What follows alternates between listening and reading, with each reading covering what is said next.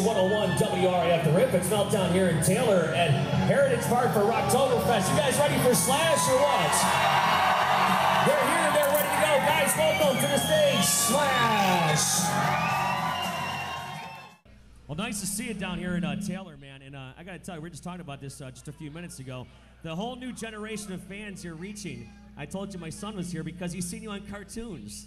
Right, the Phineas and Ferb thing. Yeah. Yeah, well, those guys are friends of mine. I know the two artists that created it, and they asked me if I would do it, and I was like, you know, I love being animated. It's awesome. So we had a good time, and that song that I performed on that was like a real band, you know, like a real rock and roll band, which they never use on TV, so it was pretty cool. You're also talking about, just a few minutes ago backstage here, that Brian Wilson is your neighbor across the street. That's so wild. Well, I mean, I was telling you that. Oh, I'm sorry.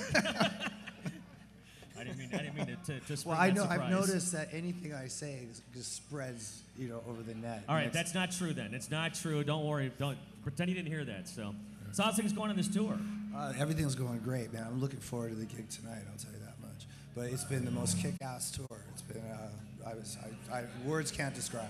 Now, I think last time we saw you here, actually you did that acoustic set in Royal Oak, and that was really cool as well. Yeah, that was cool. But I mean, at that point, it was Miles, and we had a couple original songs, and the rest of the stuff was like from Guns and from the, you know, other singers from the solo record. You know, he was singing all the songs. Now we have an original record, so it's just a really great feeling. It's been really well received. Slash keeps backing up a little bit. All his it's feedback. Back, yeah, there you go. We're trying to get it cleared up as we talk here. But anyways, yeah. Plus on that last one too, Kid Rock was on there from Michigan. Yeah. So how was it working with Rock? You stayed up at his place for a little while, didn't you? I did. I just texted him to see if he's in town. He's awesome. And we had a blast, man. Working on that song with him, it was great because I got to see how he works as a songwriter, and he's got a great work ethic, and he rules his roost. Tell you. I don't know if we want to tell everyone what he was doing, but yesterday he told me that the record was done and he was out hunting. Oh yeah, probably. Makes sense. You know, one of the coolest things I've ever seen, I've been in this business for 20 years. You came in with the Metallica Guns N' Roses tour. You pulled into the limo. You got out with Duff McKagan, Snake Sabo, and the limo trunk opened up and you pulled your guitar out of it. I thought that was like the coolest thing ever.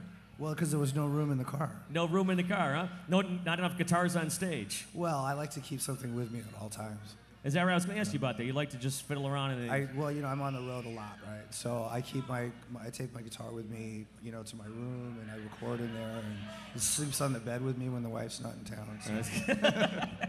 Now, let's talk a little bit about the social network thing. I know you tweet a lot. You even got your little picture there at the end of your tweets. You like doing that? It's a good way to put information out so that people know exactly from the horse's mouth what's happening. And that's actually one of the advent of social networking as far as for being a musician who's traveling a lot, just to get information out is priceless. Awesome. Well, Slash is here. Let's crank out something new from Slash as we are live down here in Taylor, Rocktoberfest 101 WRIF, the WRIF.